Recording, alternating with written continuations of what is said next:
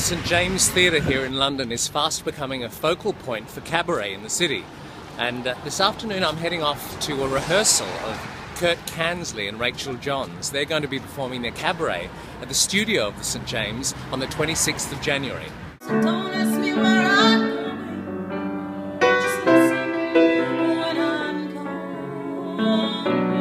Hear me sing softly to the dawn. Rivers belong where they can ramble. Eagles belong they can fly. Oh, I wanna be where my spirit can run free.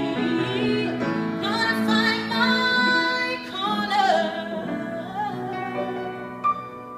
of love. Who came up with the title? I did actually. Yes, you did. I think it was my idea. It was my idea.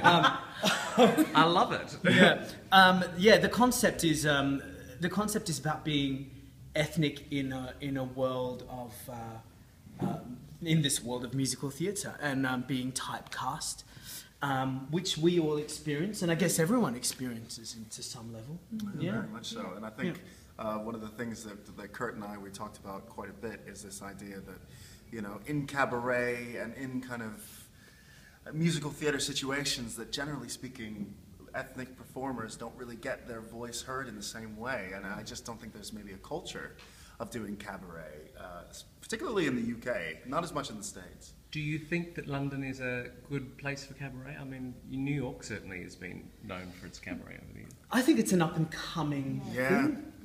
Absolutely. I think after, well, I'm sorry, I don't want to talk too much, but I think after the financial crash, it kind of left this gap in between kind of the people with massive amounts of money and kind of smaller theatre companies. And I think that cabaret has started to kind of infiltrate that gap where people don't want to spend 50, 60 pounds on a ticket, but they want to come and see great performance. Now, you guys obviously know one another very well. How did you come to be working together? Lion King. Lion King. Yeah. Because your background is theatre, music theatre. Yes. We all met doing the show at different times. Rachel and I started together in the Westend Company of the Lion King in 2004, and then Rachel left, and I stayed on for about 700 years, and Ollie joined at some point then, and I mean these two of like some of my closest friends in London, who not only creatively we have a great relationship, but also we can call each other up and have a great chat about things. But the whole process for this cabaret has been such a joy to create together. And the idea behind it is that there's music that we traditionally wouldn't ever perform. I love that. And I've changed around a lot of the arrangements with the assistance of the amazing Rachel John. Does that, Rachel, does that also involve songs that would be for men that women won't ever sing as well? It's everything. Everything, right. And then we've got literally songs you will never get asked to do. And for me, it's just the most fun ever, because you get to sing things without the pressure of going, well, she didn't do it like that. Whoever the predecessor is, there's just no pressure at all. There's the freedom to go, this is me, just breathing this out and having the best time ever. So songs by men, songs by other women that I would never do, and it's just fun.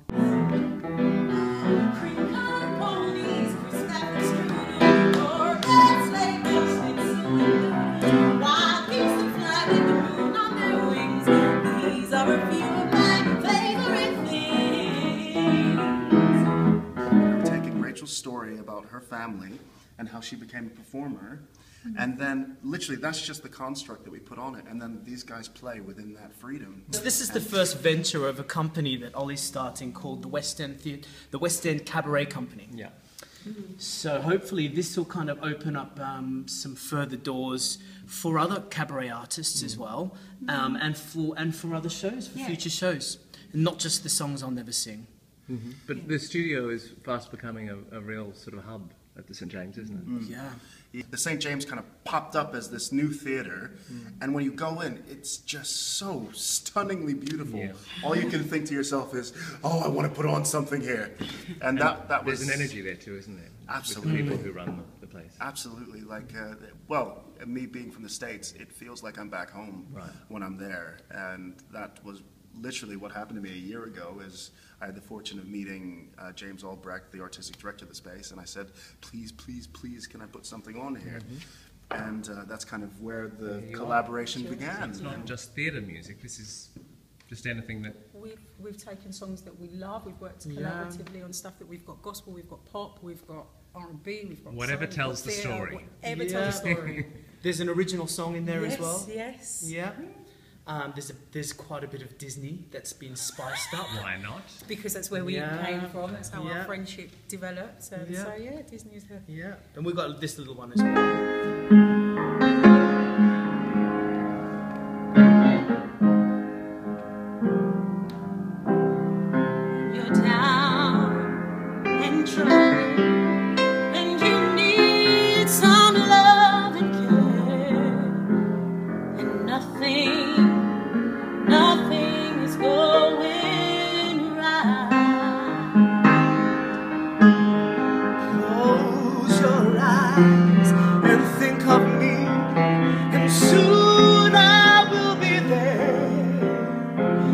Brighten up